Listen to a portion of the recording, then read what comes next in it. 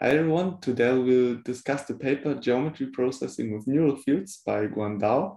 And if you want to join the reading group sessions yourself, you can do that every Tuesday, and the information for all of it is down in the description. So I can structure it in the following way. So this is basically the new slides that I have for video. Oh, so it's really my honor to be here. It's really nice to see everyone. So I can give a quick run through on the slides, and I do prepare some additional slides talking about limitation, future works, direction that I'm interested in, and 2 slides for discussion questions. But I also see I'm also happy to kind of just like take questions along the ways that I'm present. So and my presentation is mainly on 2 parts. So I guess that's for I guess how about we start in this way, and then or any question in the middle. That sounds absolutely perfect. All right, then let's go ahead and yeah, maybe I give the quick introduction with that we now today have Guandao Yang. I hope that's pronounced halfway correctly, from Cornell. And he's presenting his newest paper, Geometry Processing with Neural Fields. Yeah, and the floor is yours. Okay, sure, thank you. So a little bit about myself. I'm currently a fourth year PhD. So my research interests are mainly on geometric processing with discretization-free representations. This is one of the works that I'm doing toward that direction. It's a collaboration with Vladlen and my 2 advisors. It's done during my internship at Intel.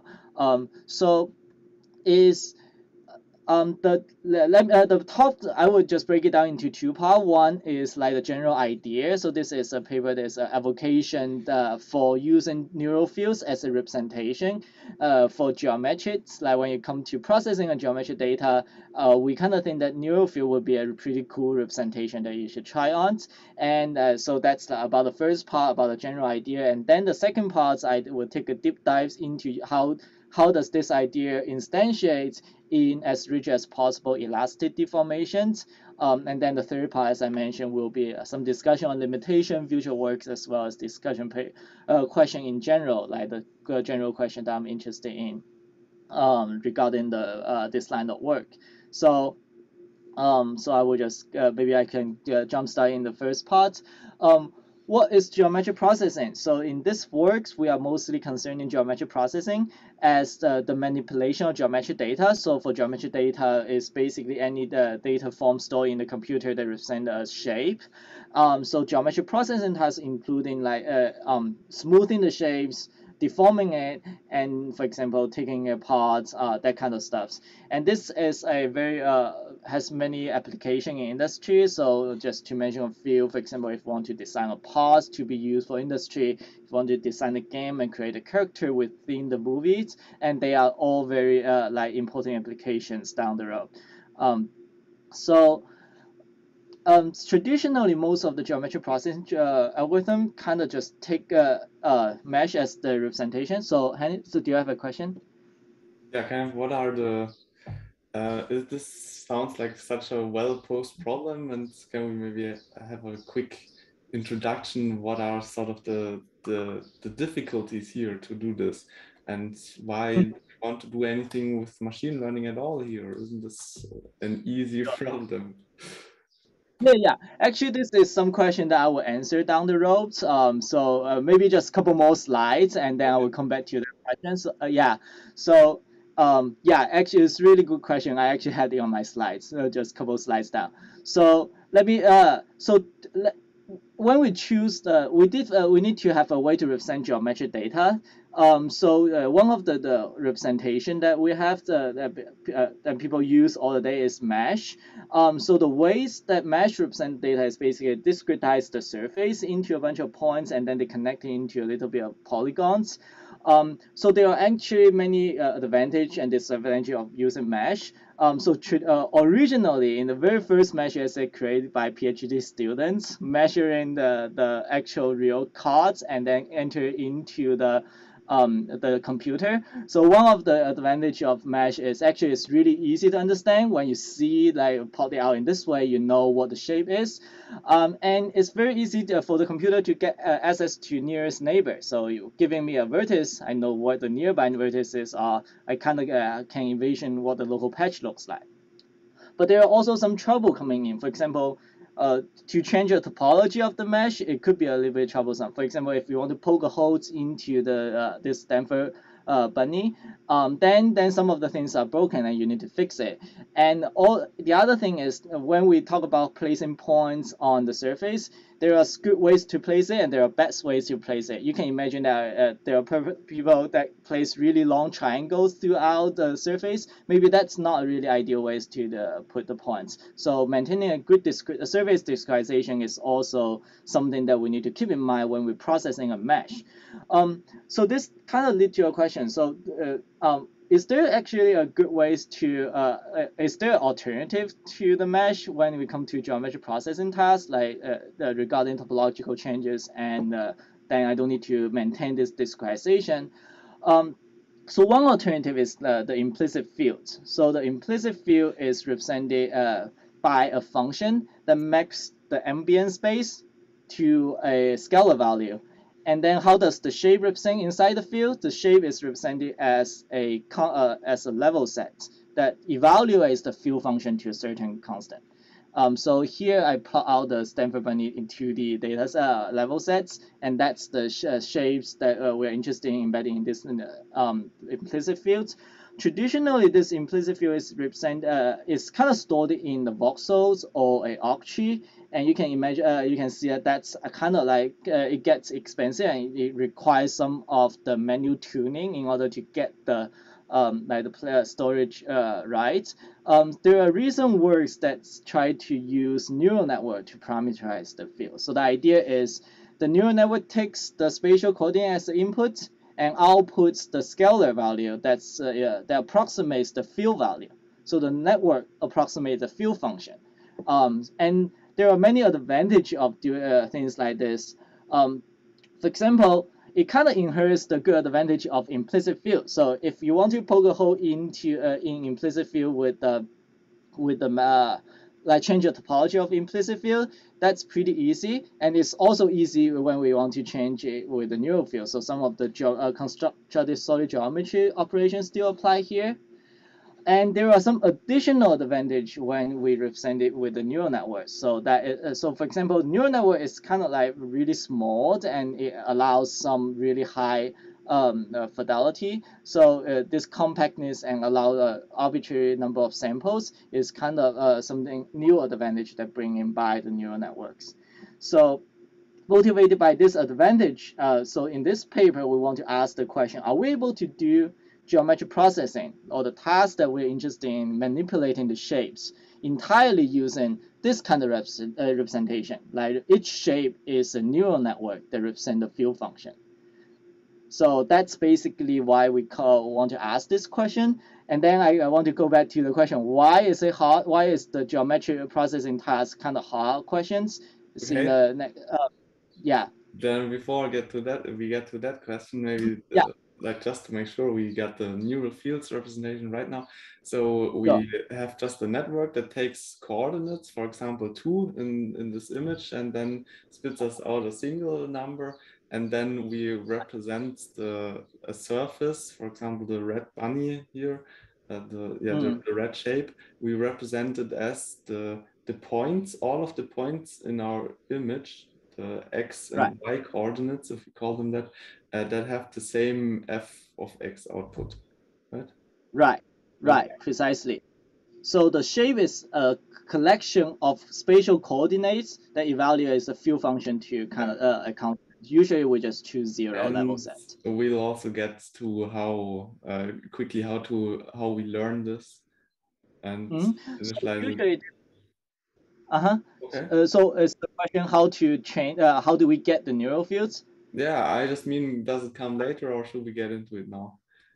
Yeah. So there's a little bit. So usually the neural fields can be trained on a variety of methods. So for example, nerve, you can view of it as a neural fields, but they might not be exactly the types the neural field I'm using here. They can actually train it through differential rendering and a supervision on image. So for example, for each of the neural field, they will choose a camera point coordinates like camera pose, and they render the image, and then they supervise with the reconstruction law on the image. That's one way. The other way is like, suppose you know some of the ground truth geometry. Like for example, if you know the surface point cloud, there is a way to supervise and learn the neural fields through just surface point cloud. So one of my previous works on gradient fields, we derive a ways to the parameterize the neural field as the gradient fields, and that can be computed from the score matching function. And the most standard way is, suppose you have a mesh, you want to convert a mesh to a neural field. In that case, you will be able to just sample surface points, and for each surface point, you will be able to compute the ground truth, for example, in this case, sign distance field, or the ground truth occupancy field, and then you use the L2 laws to supervise. So Okay, there are a variety. Yeah. For example, now we imagine like to learn this bunny representation here. We could go ahead and train our neural, or not really train our neural network. We just let it remember. We're not really learning anything. We just use it as a memory function, so to say. We give it every single pixel of our image, and then the network should remember the distance to the surface. And I mean, we have the ground truth surface, and we calculate the distance to the surface and have the network output the distance. And now we have the whole thing represented as this network. Right.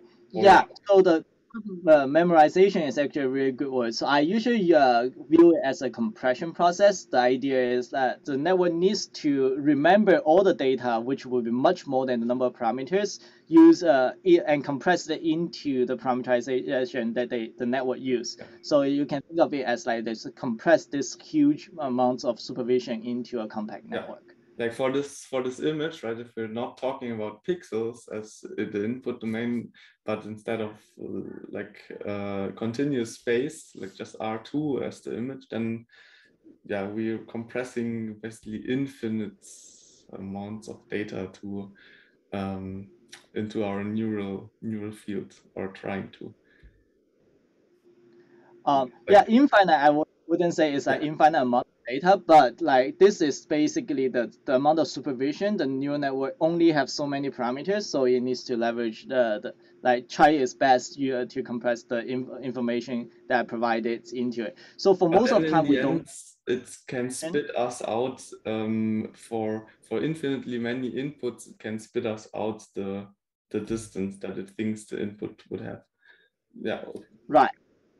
Right. So once it's trained, you will be able to figure out infinite, like for example, for arbitrary insight. But it's also not infinite, because we are running on some floating point precision anyway. So yeah.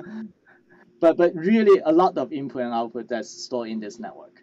Okay, but I think it's clear what you mean with neural fields. We just remember something like, for example, the distance to a surface, and that way we have a shape encoded in this neural network, a neural field. Yeah. Thanks. Yeah. So, really good question. Thank you for asking that. So now I get back to your first question. So suppose we want to answer the question, are we able to do that entirely with a neural field? So it shapes as neural fields. The answer is like we need to talk about the challenge of the geometric processing task. So how does a typical geometric processing task looks? So they will usually take two sort of inputs. One is a input shape, so the part of the input would be a geometric data. The other part of input would be the user specification, because and then the output of the geometric processing task is typically that you need to manipulate the geometric data from the inputs to something else that fulfill the user specification. So there are so the idea is that you want to change the geometric data or the shapes to look to be something that the user wants you to be. So you need to kind of like fulfill the user specification.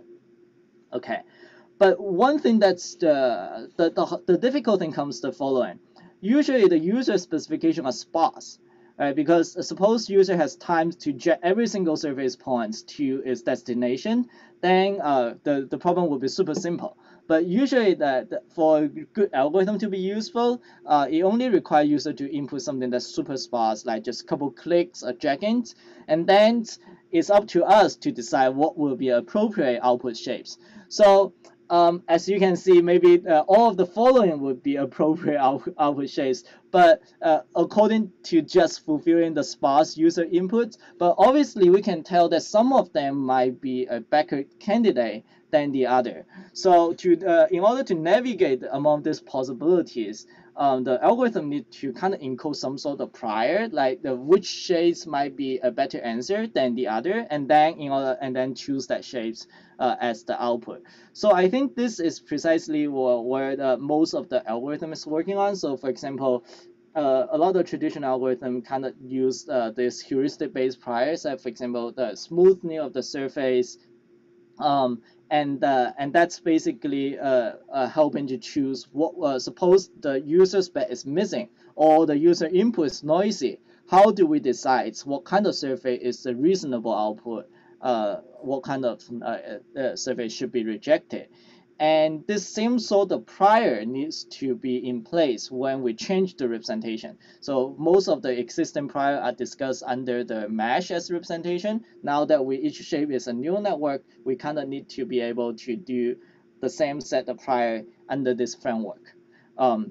So that's what I view as one of the most challenging things in order to do geometric processing tasks, and how does that challenge translate when we swap this representation. Okay, so there are many sort of prior. So in this works, I would mostly concerning about the what I call physics-inspired prior. So the idea is like a good candidate, output candidate usually is the one that fulfills physical rules. So for example, like man-made object usually have smooth surface. Elastic object usually deforms with resistant to bending and stretching. This sort of prior has been leveraged in prior works on mesh, and many of them are still like widely used in real world applications. Now the question is, all of this is we need to quantify these priors into the algorithm, right? So we need to kind of have a number to measure to instantiate this kind of prior in our algorithm. How do we quantify them? Suppose we have the parameterization of the surface, like it maps from a 2D manifold to like we know the parameterization of the 2D manifold. Then we can compute these properties like surface normal, or we can compute the area, we know the curvature. And all of that can be used then to compute the priors. And a lot of prior work are inspired by this notion from geometry, differential geometry. But this kind of parameterization does not exist for a lot of complicated shapes. So what if we do not have that? So in the previously, suppose we have a mesh, there is another ways to derive this kind of property from a discrete differential geometry. So we can still have an approximation of it, even though that it kind of depends on the discretization quality. So if the discretization is like really bad managed, maybe the estimation might not be as correct, but there is still a way to it once we get a good discretization. And in our case, the problem is kind of different, because the surface of interest is actually on the kernel of the function. It's not in the output of the function. So we kind of want to be able to find a way to compute all of this property under these frameworks. For example, how to compute surface normal of a level set. So all of these operations in general will require derivatives. So very fortunately that we are in the like in the worlds of like very easy to take derivatives. We have this graph frameworks, and we have the architecture that's built with the smooth activation and positional encodings. This kind of allows us to take derivative with the really high orders, and those derivative does not really vanish. So the idea is, okay, now that we are able to take derivatives, so we should be able to use those derivatives to compute this kind of prior, like to quantify. We can compute a surface normal, and then we can compute a curvature, and then we can use those things to compute the prior.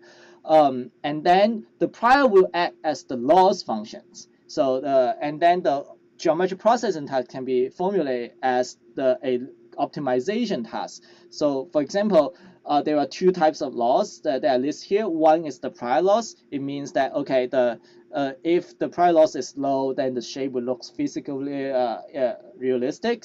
And then if it's high, it means that the shape doesn't really obey physics law. And then the other set of loss is the user spec loss. It means that if it's low, it will fulfill the user input. If it's not high, it will just it means the output shape is kind of violating the input.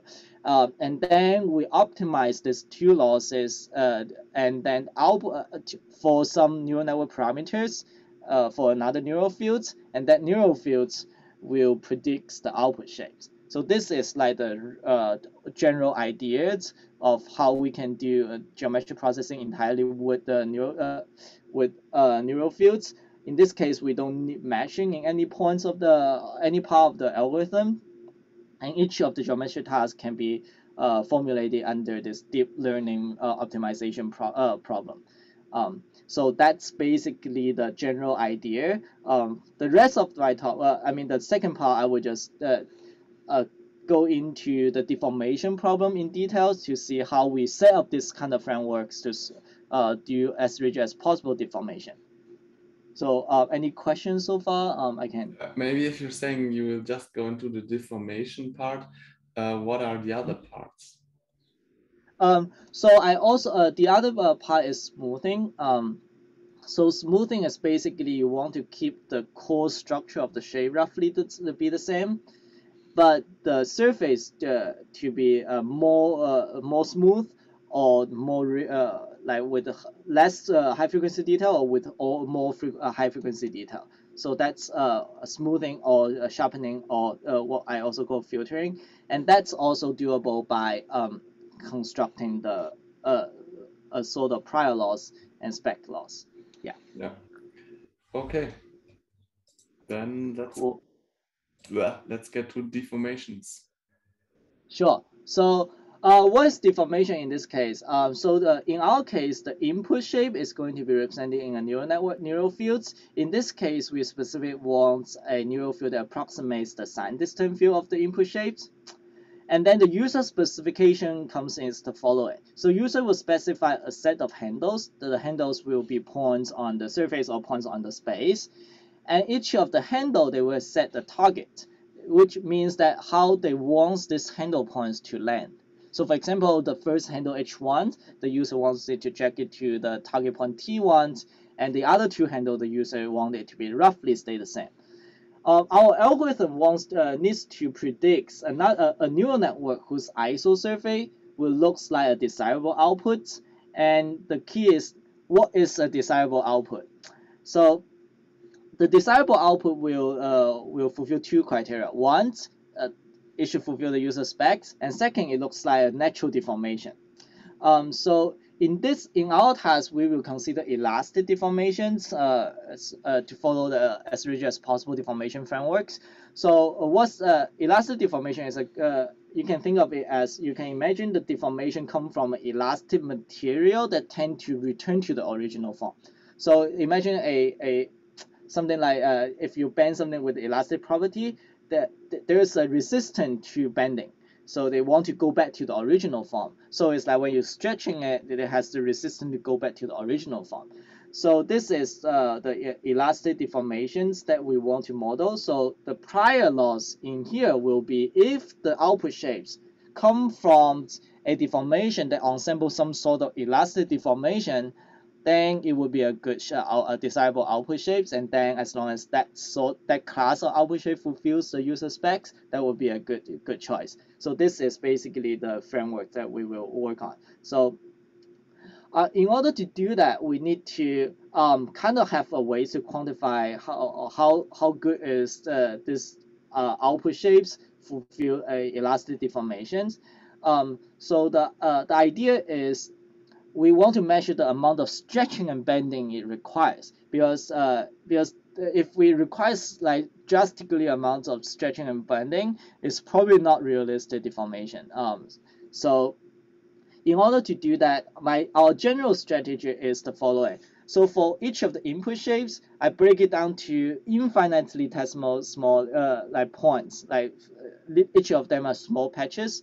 And then for each of the patches, I find so the first thing I do is I need to break down the input shape into small patches. That amounts to sample points on the iso surface. The second step is I need to find the corresponding patches on the deformed shapes. So I will be able to say that, okay, this patch from input space matched to the other patch from the output space. And then finally, once we know these two patches, we will be able to compare them and compute how much stretching and bending does it require to get from this patch to another one. And then we just kind of aggregate all of them by the integration. So this is like the general strategy of how do I compute stretching and bending in the paper. Okay, so the first step is sampling. So we want to sample from a neural fields. The way that we do it is we want to leverage this nice property of the sign distance field. So the idea is that for any points in the space, if you take the inverse surface normal direction with the length proportional to the distance, you will land on the iso surface. Moreover, it will land on the closest point to you from the iso surface. So that's like a nice property of sign distance field. Why? So Why sorry? is the normal why is the normal of our surface normalized, so to say? Like if we just take the gradient to our surface, why is its length 1? Is that just something that we put as additional loss during learning the sign distance function?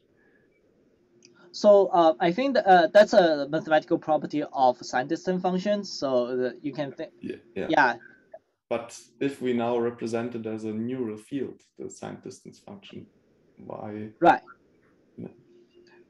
So it's not guaranteed that each of the gradient of the neural field will be exactly the normal ones. So usually people need to train it while they're supervising it. So my way to but usually if the neural field is well trained, this property will preserve in most of the space.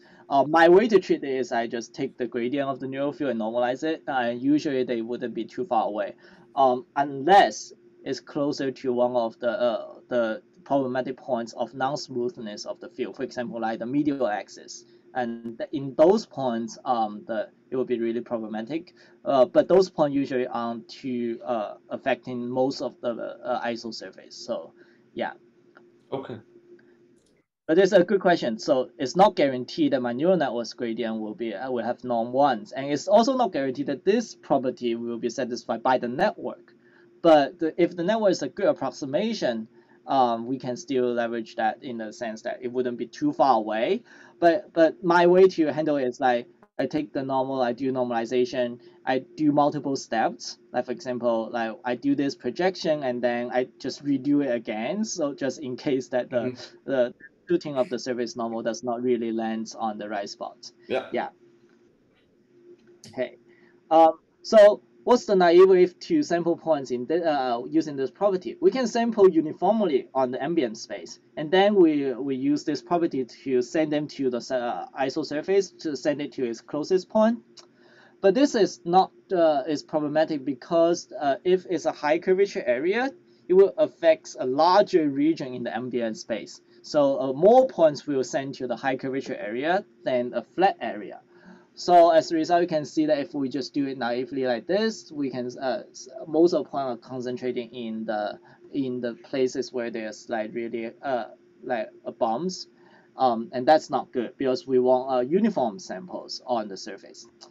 There's one very simple trick that we can fix it. The idea is, how about we just filter points that are too far away and create a little bit of like this envelopes around the isosurface through rejection sampling. So we sample a bunch of points on the surface. We throw away those whose distance are way too big, and then we will create this kind of envelopes around the surface, and then on the for every point within the envelope, we send it to the surface. In that case, we can roughly already distribute the points uniformly across the surface in the causeway, and then we can do multiple iteration of this just to shuffle it up. So this actually works pretty well in my case on most of the shapes that I need, and that's why I stick with that. So this gives me really good uniform sample. Okay, so what you do is like our problem is that, for example, if we just sample points here, all around here, Mm-hmm. then all of those points would basically end up. This would be the closest point of the dinosaur, right? And this Right. is the problem, that we end up only sampling points that are like in high curvature areas. Is that the problem that we Yeah, the try? problem is yeah, the other way to look at that is if we look at a high curvature area and all the points whose nearest point is this high curvature area going out into the ambient space, that's really a large region, right? So imagine Yeah, a really point, and then and then the other two parts flat. Then all the points that goes like this fanned will have closest point of this pointy end, yeah, and all of that point will send to this pointy vertex. yeah. So that's why if we sample the ambient space with high likelihoods, the closest point on the surface will be coming from a high curvature point. So that's And why the inverse of what you're drawing. Yeah. so now what you're doing instead is to only sample points in like this region right here, and then yeah, we will, or well, you sample points everywhere, but you throw them away if they're not in this region, and then Right. you end up with something nice like this. Right. And one Okay, interesting thing is like this region can be pretty thick. It doesn't have to be a really narrow region more like, because in that case, rejection rate will be really high. okay, Yeah, something like this. good, good, thanks. Mm-hmm. Very good question. Any other question before I proceed? Um, cool. So now we get the sampling down. The second step is the correspondence. Like how do we match the patch from input shapes to the output shapes? So it's very my way to do it is very simple. I just define the output fields to be like the input field value of a spatial point warped by a deformation. Um, the key is it would be ideal that this deformation is invertible. Otherwise, there will be like multiple points in the space mapped into one point, or the other way, one point mapped into like multiple really large regions. Um, the ways that we achieve this invertibility is to take the invertible residual network architecture to model the deformation. Um, but naively applying that does not give us really good results. The invertible resonate usually will tend to predict something that's like scaling a lot of without the rotation. Um, because it's kind of piecewise linear in the middle, and so predict a rotation in with a piecewise linear network deformation is actually pretty difficult. So what I do is I want to inject the positional encoding into the invertible ResNet, so you can think of positional encoding actually encode some of the sinusoidal waves, and all of that can be leveraged together to compute something that's to make the rotation more easy. So the adding positional encoding allows us to bump up enough of the expressiveness of the invertible ResNet to be able to predict the kind of deformation that we want. Okay. The tricky thing is like the positional encoding, when naively put into the invertible ResNet, will make it non-invertible. So because the requirement for the invertible ResNet to be invertible is the g theta here to be Lipschitz to have Lipschitz constant less or equals to 1. So I have to kind of modify the positional encoding to have really small weights on the high frequency region in order to keep it under the Lipschitz constant. So that's a little implementation detail there. But with the positional encoding and invertible ResNet, I'm able to establish this correspondence, and the network is actually expressive enough to predict a wide variety of deformation that I need. Can you spend a few more minutes on explaining why the positional encoding is necessary? So the original invertible ResNet, they are basically piecewise linear networks in inference.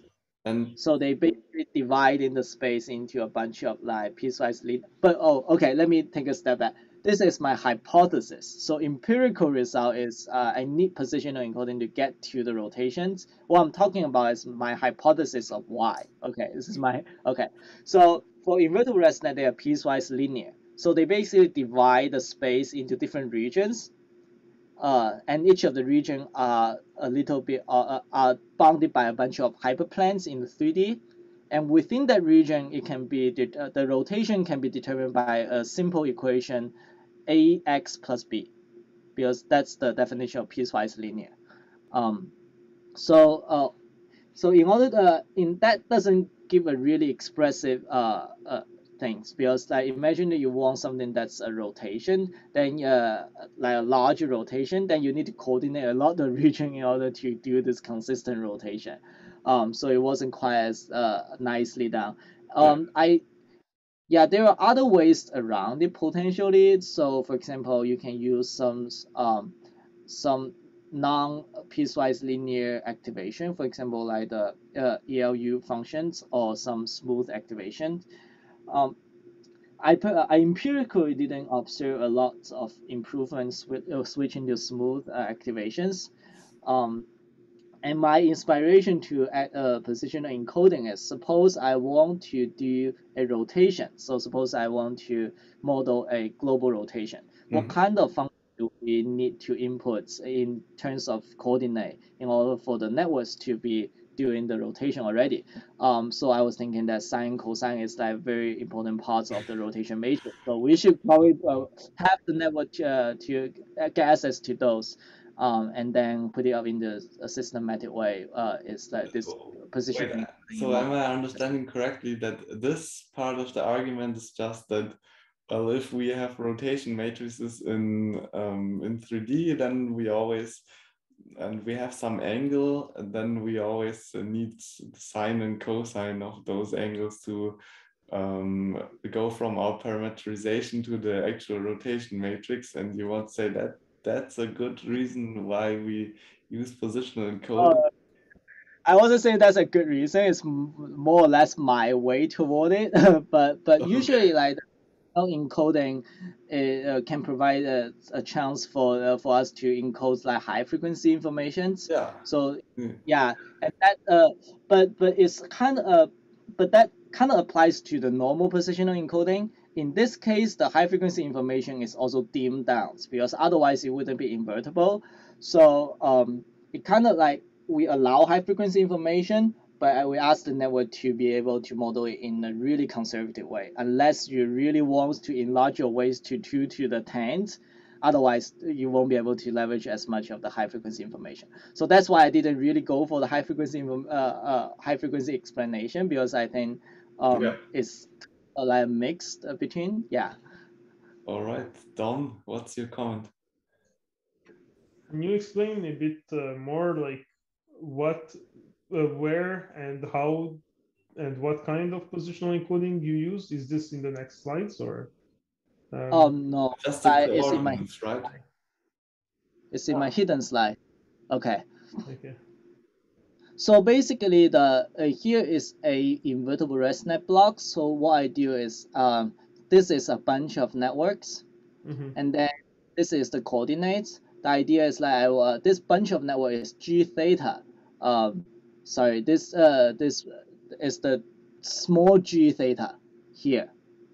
Okay, it's not a big capitalized G theta, and that should determine and that should predict like how this coordinate should be moved to the next steps. And the positional encoding is input into the very first place of the small G theta here. Yeah, well, can I maybe interrupt you? Maybe Yeah. it's some people might think that the positional encoding here is something similar to what we do, or it fulfills a similar purpose as the purpose it fulfills in transformers, but this is not the case, right?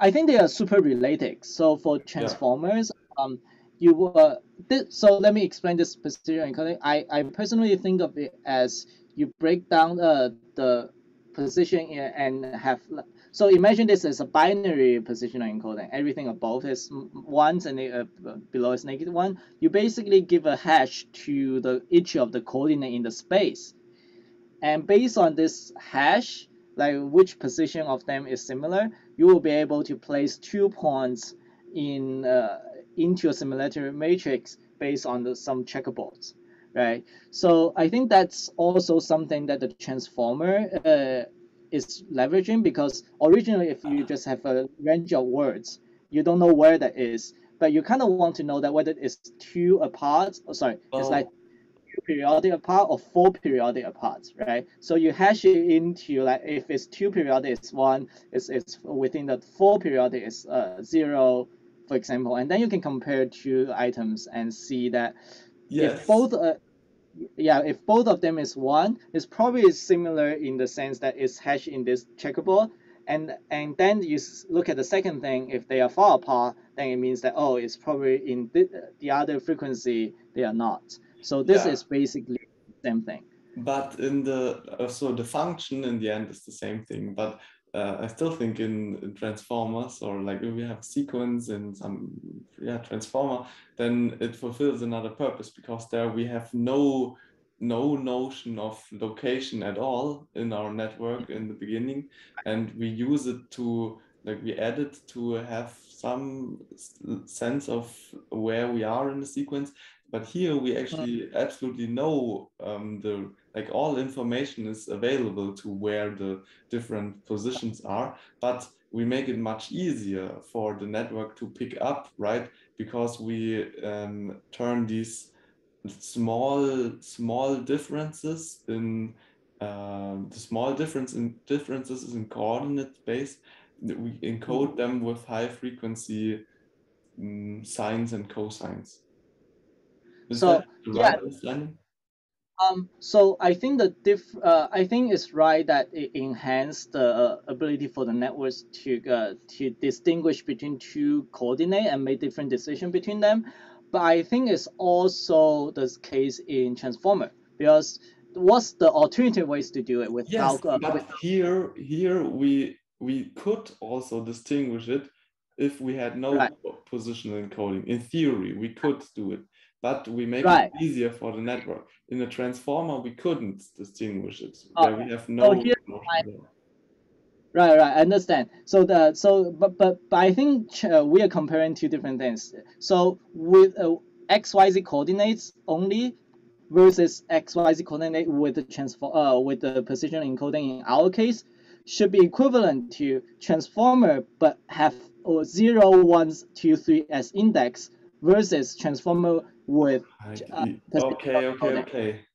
Yeah, true. That's true. But yeah, then the function.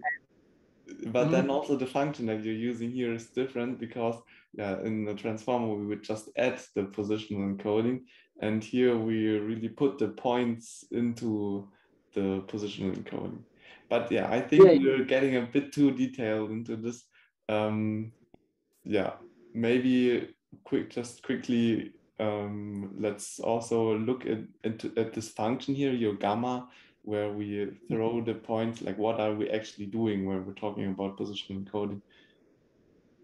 Yeah, so basically we have this little the hash of different frequencies, but the key thing is I need to also divide it by the frequency in order to kind of keep it to be bounded with a certain Lipschitz constants. Otherwise, the network wouldn't be invertible. So that's basically saying that if you want to leverage some high frequency informations, like if you want to leverage this part of encoding, that will only contribute really smallly to your output unless you have a weights that's super big applying here. So Wait, that's why wouldn't it be invertible? so for invertible residual network, so is a sufficient condition for this network's x to x prime to be invertible if all the things in between this whole thing. Yes. But I mean, why do we need the division to make it invertible?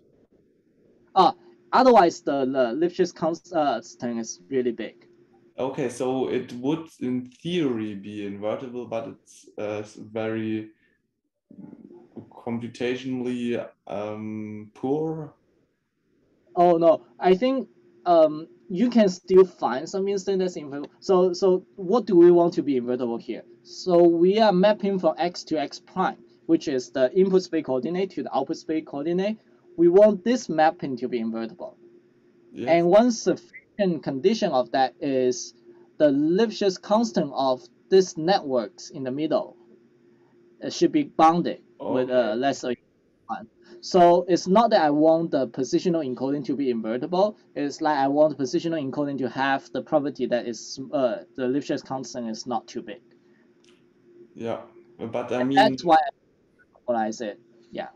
Okay, but the Lipschitz constant would always stay bounded even if we don't divide, right? It would it would just get very large, but it would stay right. bounded. Less or equal to 1. I think that's the sufficient condition that I'm working on. It's the same okay. sufficient. Yeah. Yes, right. We need less or equal to 1 and not just bounded. Okay. All right. Yeah, that makes a lot more sense. Thanks. Tom? I would also like to add that when you're looking here at deforming 3D meshes in a smooth way, the high frequency information is also going to look at to have the network focus on small deformations and high frequency deformations, which is not necessarily what we want. So by having this equation being like by having the denominator focus on the low frequency instead of the high frequency, it allows really the network to bend more smoothly the objects. For example, if we have that if L, for example, is the length of the object, then the cosine and sine would divide the object into the positive part being the first half and the negative part being the second half, and it would allow like this smooth bending between the two. Whether with the higher frequency, like the higher the frequency you go, the more you're bending some local regions of the mesh. So in some sense, I think it also makes sense with what you're trying to do here to use to weight the low frequency more. Like, I'm not 100% convinced by this, but we also can't spend the whole presentation explaining stuff to me. So yeah. Oh, we can come back to that later if it keeps interest. But yeah, I think that's a very good explanation. I do observe in empirical data that like this network architecture is actually helping to preserve the most the deformation. So it's not just the laws that do all the part. Like the way that I structure the network actually also helps me a little bit. So okay, so maybe I should go through the next part. So now that we have the matchings between those two patches, so now we can just start to compare and see that, okay, given the patch on the left, how much bending and stretching does it take to become the patch on the right? Okay, so that's what the third step is doing.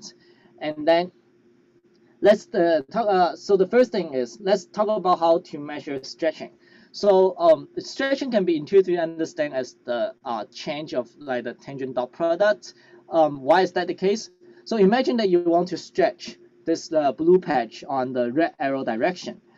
Intuitively, it will become slightly longer in that direction. It means that you can think of it as like under the same parameterization, the tangent vector along that direction will be slightly longer.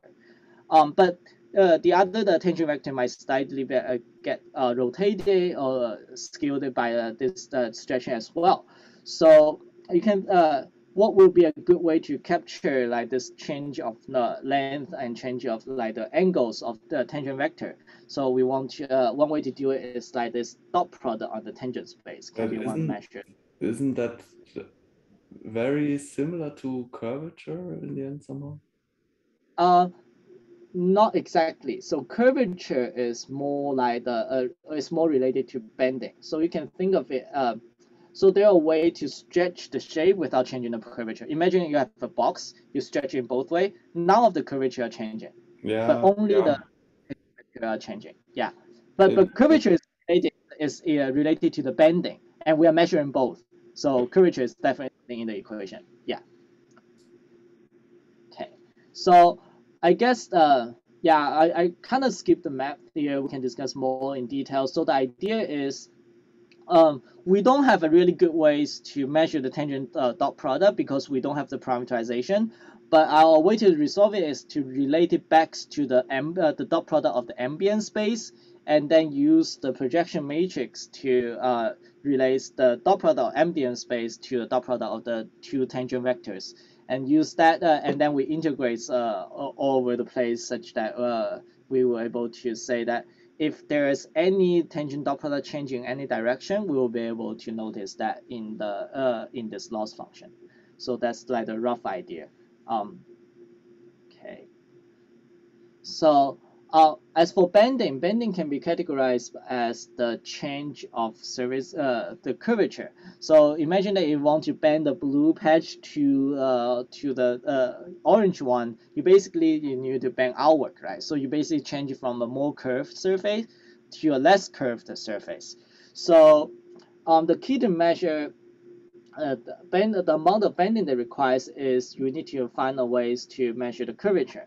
So what curvature? So there are many notions of measuring curvature. So my way to kind of intuitively explain it is like you can think of it as like the change along the surface normal direction. So imagine that it's a really flat surface, and then you ask each of the surface points to evolve in a constant speed along its surface normal direction. It doesn't change much, right? Because everything, each point is evolving in a constant speed, and each point they are flat on this flat surface. But if it's in a high curvature places, each of the points are evolving in a different directions, right? And as a result, it will create a much more change in the surface. So this can be captured by the Hessian matrix of the field functions. So basically, the notion of Gaussian curvature or the mean curvature, they can all be linked to the Hessian of the field function. Because you can intuitively understand in the Hessian categorizing the change in three directions that's aligned with XYZ. But alternatively, you can rotate it such that two of the direction is the tangent normal direction, and one of them is the surface normal direction. And since the surface normal always grow at constant rate in sun distance field, so the Hessian matrix will actually also capture the other direction that happens in the surface. That's perpendicular to the surface normal direction. So basically, you can distill all the curvature information almost from the Hessian matrix of the field function. So this is basically what we do here. We use projection and the Hessian to compute the curvature, and then then the change of the curvature is measured is computed to measure the bending. So bending, the amount of bending is captured in this loss. The amount of stretching is captured in the other loss. We put both of them together, adding another terms that enforce the user specification to be satisfied, and minimizing this loss will get us the shapes that can both look realistically deformed like elastic materials, also fulfilling the user specs. So that's how I kind of set up the frameworks for deformation. Let's look at some of the results. These are some of the typical shapes on as rigid as deformation. So basically, the user specify this region to be fixed, this region to be moved here. As you can see, it also rotate for 90 degrees. And then you'll be able to bend the shapes. And this is the ISO survey of the output networks. So along the ways, we never do triangulation. So the triangulation is only done after the deformation is done for visualization purpose. And this is a visualization of the optimization process, of a Pokemon. So they first satisfy the user input and then gradually fix the parts here such that it doesn't create as much bending and stretching at the same time fulfilling the user spec. Right. Where do you take your, like, are these in the geometry processing literature? Is the dinosaur, for example, a standard thing that people use, like the bunny? Yeah. Okay. So these three shapes I basically follow the as rigid as possible papers. So those are the shapes that almost all followers needs to demonstrate. Pokemon is for fun. Okay. Well, Yeah. I like the dinosaur the best, but the Pokemon is also cool. Right. Okay, so that concludes the second part of my talk. So I guess if we have time, we can talk about some of the limitation going forwards. Yeah, well, yeah, no, before, if we're at this slide now, maybe what would be a baseline, or what would we say is something that solves this job much poorer than you do now? So I think one thing that so our goal is like, suppose we give me a neural field, and then we want to deform it, right? So suppose I have no restriction, like you're allowed to do meshing. So one of the very strong baseline is you take the neural field, you do the marching queue, and then you run the traditional mesh processing algorithm on it, and then you train suppose the output we still want the neural field out. So I guess in that case we can rerun the data generation pipeline to optimize another neural field. So this pipeline will actually create two problems. So the first problem is using marching queues to get the surface right. So to discretize the surface is not a really good idea, especially when you want to do some downstream applications. So in my paper, I showed that if you do that naively, not only does it like makes the deformation really slow. So originally people are able to do it in real time in low poly, but if you need to do margin queue with a really fine surface detail, that you takes much longer time. And then the second thing is that the performance is actually pretty bad because when you compute the curvature, like the scale of the curvature will be kind of depends on how well you actually not scale, like the quality of the curvature is kind of depends on how well you discretize it. So ideally, you probably need to run some remeshing algorithms such that you move the triangulations in such a way that is good for the downstream processing task. But that actually requires some manual tuning. So you kind of need to play with a hyperparameter such that it doesn't lose the surface details, but at the same time, it kind of plays it in the right way. So that's like downstream ones. You kind of need to get that right in order for the second pass to work. And the second thing is, suppose you want a neural field back. In that case, you need to run another algorithm to change the neural field. That might be long. Yeah. Okay, but then how, if I'm now a user of this, I have your, say, I always have my neural field, and I render it every few seconds with a with some marching cube and then some mesh and then some light rays bouncing off that mesh or something like that. And yeah, if I do that every few seconds, how would that be computationally good or? So computation in this so far the what that's like one of the like main concerns limitation of the method is like so I wouldn't worry too much about the computation for rendering and seeing what the neural field looks like. There are many Okay, ways. so I'm imagining the user sitting there and having and doing this dragging here, for example. And then if we're doing that, then this can happen in real time and the rendering is no problem. But now the deformation maybe can become a problem. Yeah, so deformations the time is actually the big problem. So I think that's actually the very first limitation that I want to talk about. I think that's what the reviewer concerned the most, which is like it takes a really long time to train. So it takes 5 to 10 hours. Once I tune hyperparameter, it can get 1 or 2 hours, but that's still hours. So no one wants to wait for hours to see the editing results. But I think that's basically due to the fact that I want to put up this pipeline as a proof of concept, but I didn't optimize the pipeline. So there is actually many ways to optimize the pipelines.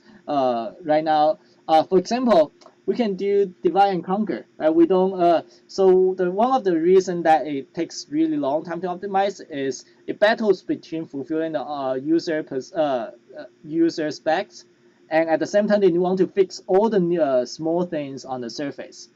Um, but when the user specs are really small, then it only affects a small region of the surface. In that case, the optimization actually happens to be super fast.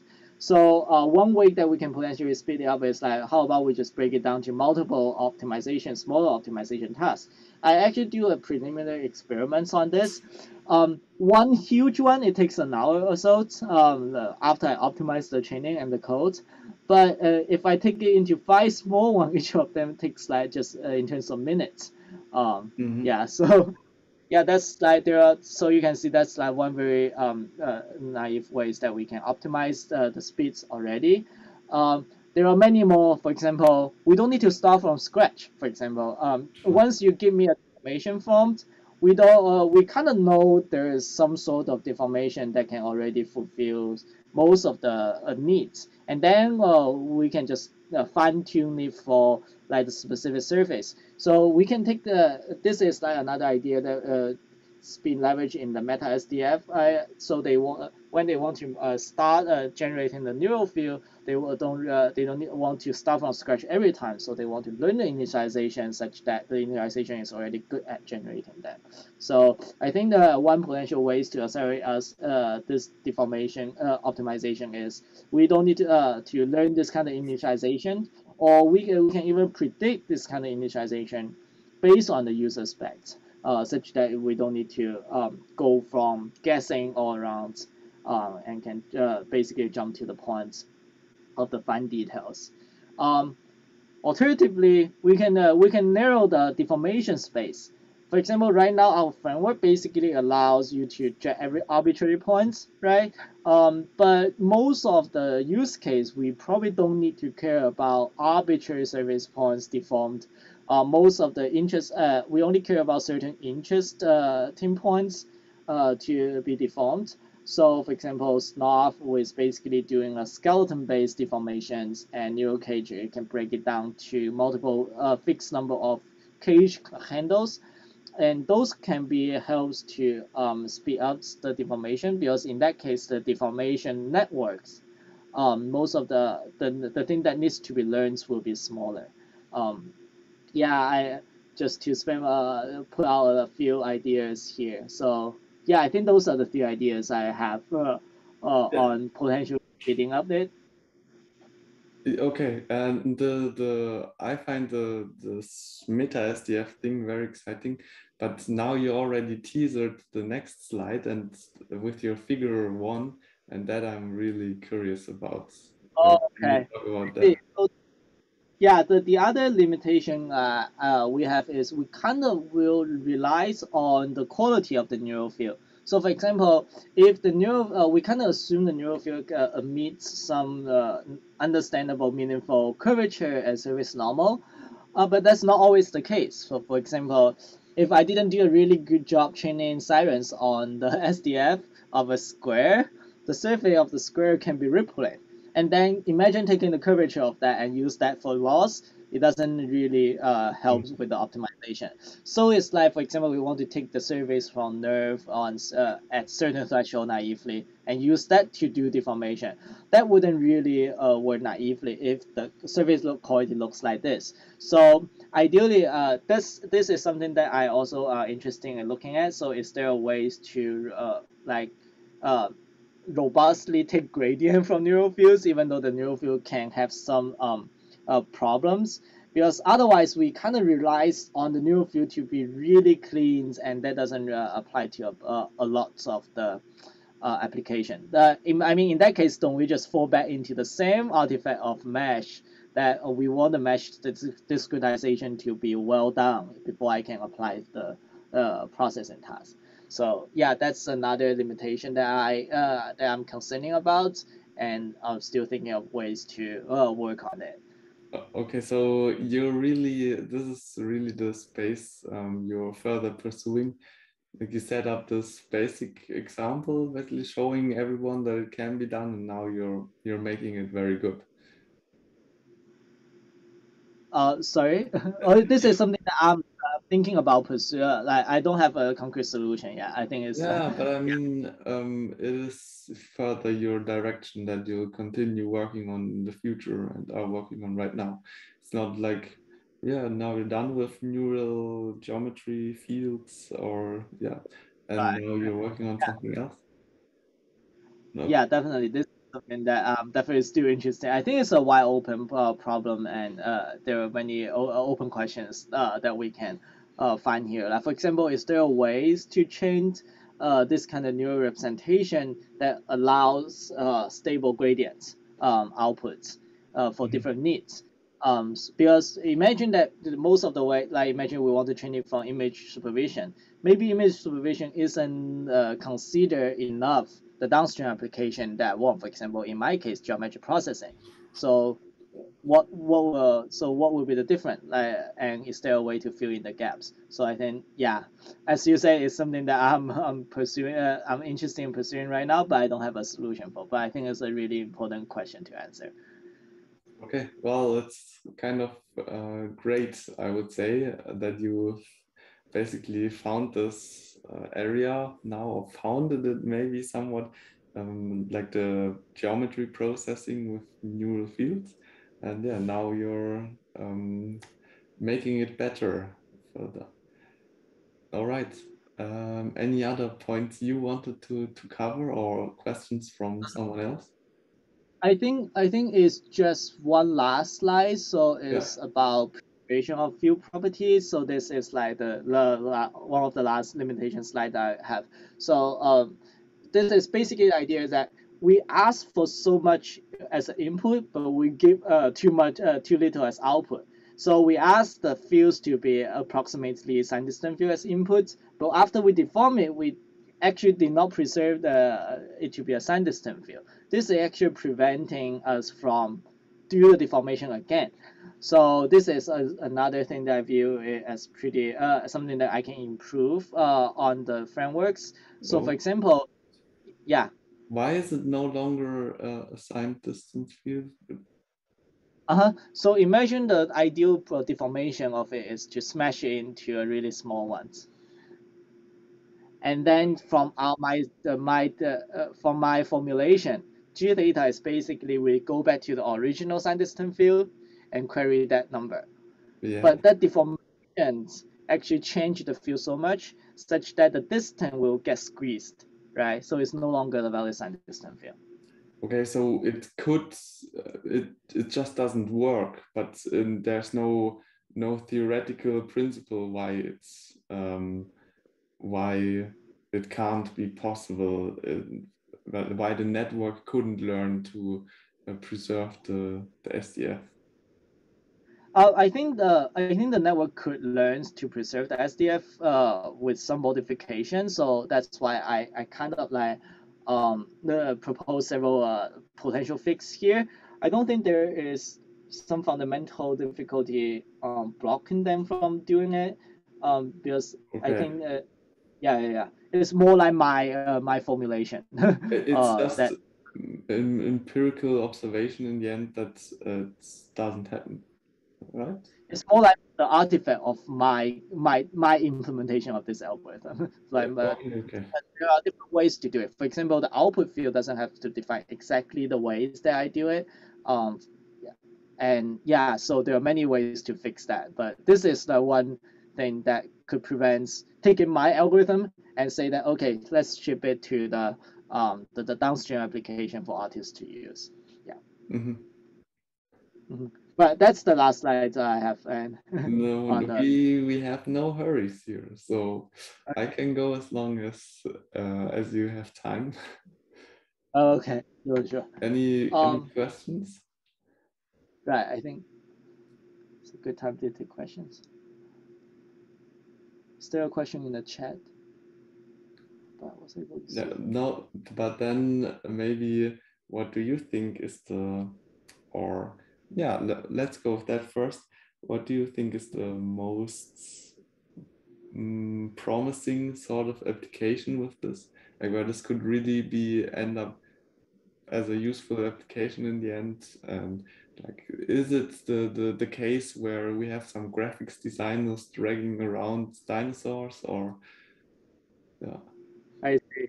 So the one that actually very interesting in is physical simulation.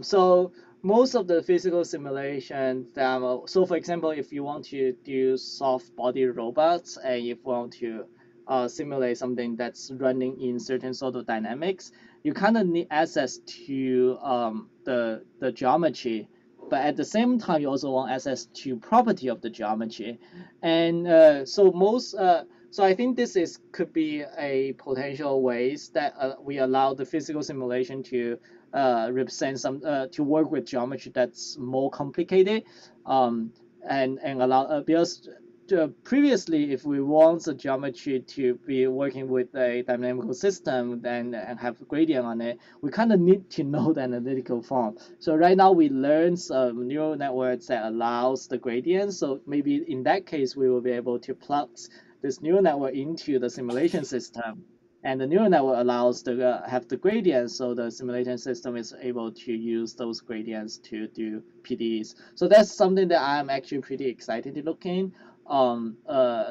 So for example, the neural ODE can be maybe like there's some form of neural ODE that can model uh, the environment, and there is some form of the neural fields that can model the object, and then we can simulate the physics interaction between them.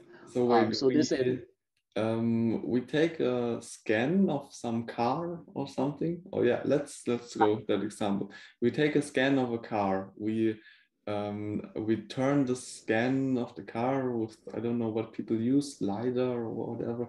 We turn it into a mesh, and then we learn a neural field of that mesh, and now have our neural field representation of the car. Then we put it into some wind simulations or something like that, and calculate drag that is going on, and then we minimize the shape, or we optimize the neural field such that drag is minimized, and then we end up with a new car design.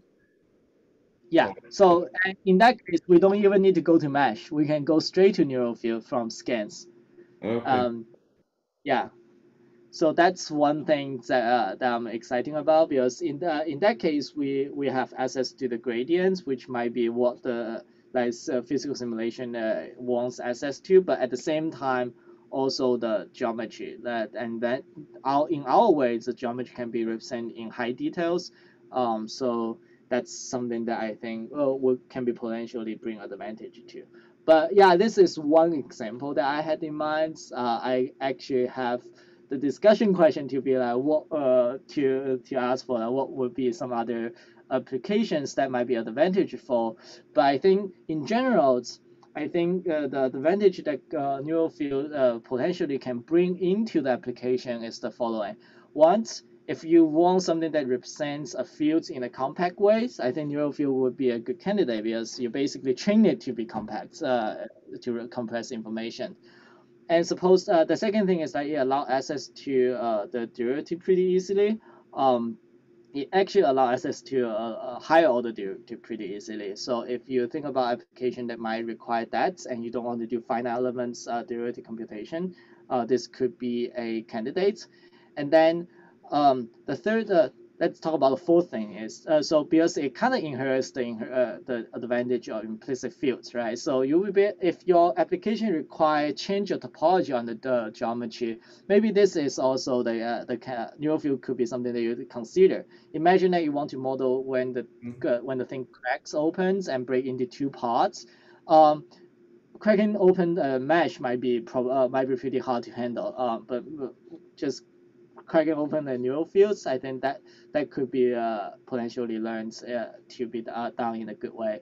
And the final thing I think is the third one. Since everything is within this deep learning framework, so you can potentially build it up to take more data priors into the picture. So if you want your shape to be optimized for some data-driven priors, and you want to use deep learning, maybe the neural field is one way to represent the shapes that allows you to do that more easily. Okay, so you're saying you want to constrain a certain shape to change in a way to stay similar to a neural field and encode geometric priors via a neural field, or I didn't get the last one. Oh, so the last one is suppose your shape representation, you want to kind of optimize a collection of shapes, or you want to optimize certain shapes with respect to some data-driven prior. Or in that case, like I mean, it would be nice if you want to do that with the deep learning. I mean, neural field is basically something that you can incorporate into the deep learning framework really naturally. So that might be one candidate you consider. Plus alternative things that you need to kind of you can do it with the mesh, but then you need to. Yeah, I think this is you can still do it with the mesh, but you probably want to use different with the mesh specific encoder. That's also a candidate, but this is like one thing that neural field allows at the same time with all the other things. So yeah, okay. But then if you're talking about or no, let me ask a question first, or maybe my last one. Are you now working on some concrete applications like the ones we talked about, like some science applications or simulations or something? Are you collaborating with any other group there? so far the kind of question that I'm working on is this one, because I think this this will be a blocking elements if we want to use it for some other applications. So what I'm currently working on is to derive ways to either through laws or through architectural change to allow some stable gradient methods in order to do geometric processing. So I think this is kind of rooted through a lot of the advantages I'm claiming. So that's something that I'm working on right now. Yeah. But I just think it would be really cool if one of these like drag optimization problems, for example, if this really becomes useful for some practitioners, and if they actually, yeah, it gives us we discover a new shape with it, so to say, or like an optimal shape for a specific problem. Okay, well then we have a question, Artus. Yes, hello. Yeah, first of all, thanks for the talk. It was a very interesting paper.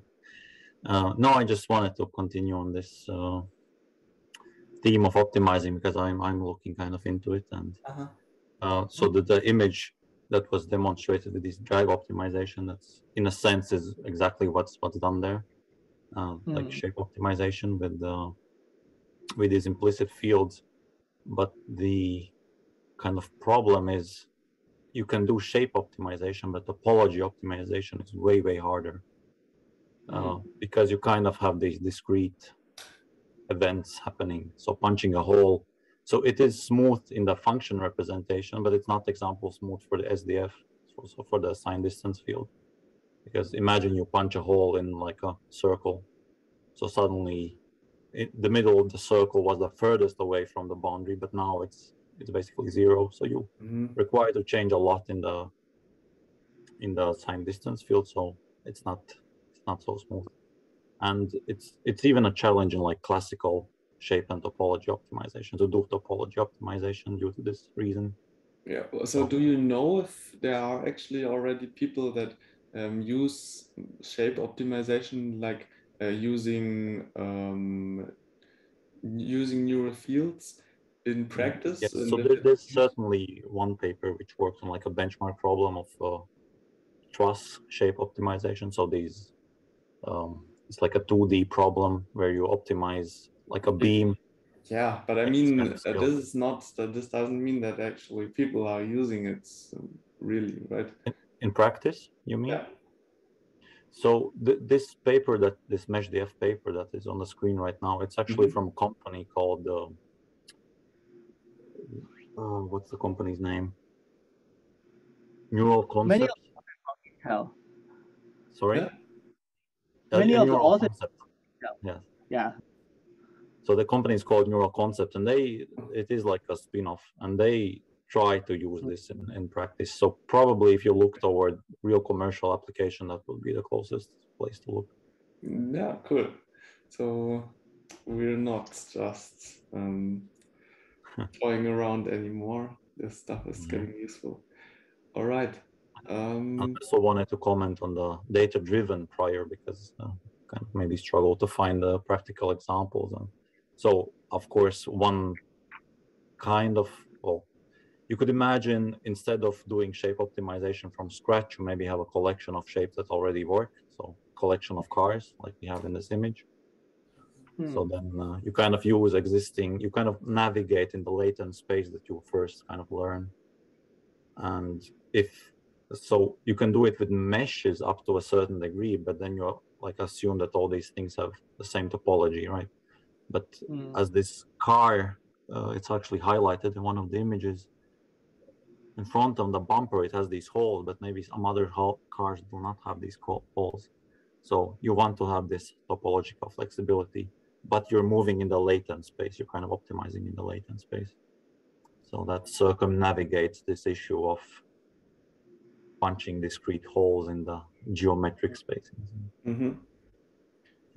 Okay. I think the topological issue is sort of I really agree on this points. I think that the topological issue can potentially be leveraged here. It can think intuitively understanding as my understanding as the following.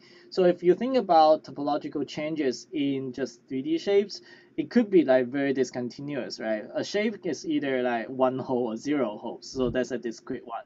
But in a higher dimensional space, you will be able to put a bunch of shapes with no holes, genus 0 to genus 1, in a continual 4D domains. And what we are doing here is like we are not only embedding in just high dimensional space, we are embedding in the super high dimensional space, like the neural parameters. So if we are navigating through the neural parameters, maybe there is a certain path where this topological change are smooth, and our ways to get to it is through optimization. So this is my general understanding of why potentially neural field could be can be easier with the topological issues. So because in the intrinsic representation of it is the parameters, which is much higher dimensional space. Okay, yeah, we're getting into some high dimensional statistics, and well, I don't know if we're in high dimensions. I'm just going with I have no clue what's happening, and won't trust any intuitions. But yeah. Okay. Any other comments? Further comments I think this has been like a really great discussion so far. But I don't want to cut it off if it can continue. But if not, then I think it's also a very, very strong finish for this discussion. So let's maybe do that. And yeah, thank you, Guandao, for your awesome paper, for the awesome discussion and answering all of our questions. Yeah, and for noticeably putting a lot of effort into preparing a very nice presentation, although maybe this wasn't necessarily just for this event. And I think you've given similar presentations a few times already. Well, thank you so much for inviting me here. It's really my honor and pleasure to discuss with everyone. So I hope that my presentation and discussion will kind of help clarify some questions, raising some more, such that we can push this research direction forward. And also looking for collaborations. Anyone's interested in doing neural field to model geometry, physics, let me know. I'm happy to chat more about that.